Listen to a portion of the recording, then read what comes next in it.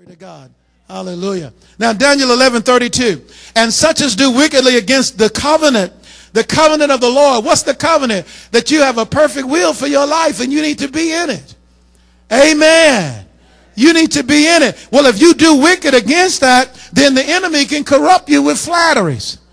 He'll always sell you on something that don't exist. He'll corrupt you with flatteries. Come on, let's get on here. But the people that do know their God. Shout it with me. The people that do know their God. I mean, are you one of them? Say, I do know my God. I do know my God. And those that do know their God, they shall, read it, be strong and do what?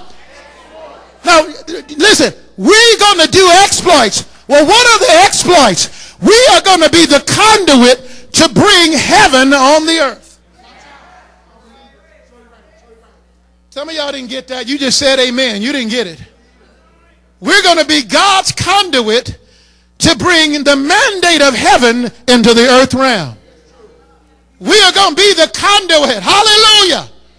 It's not going to be church as usual and business as usual. When you roll up on a situation that don't line up with that word, you become the conduit to bring the mandate of heaven into the earth realm.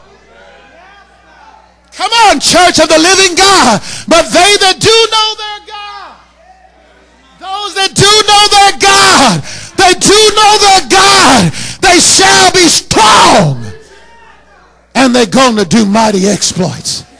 They're going to do mighty exploits.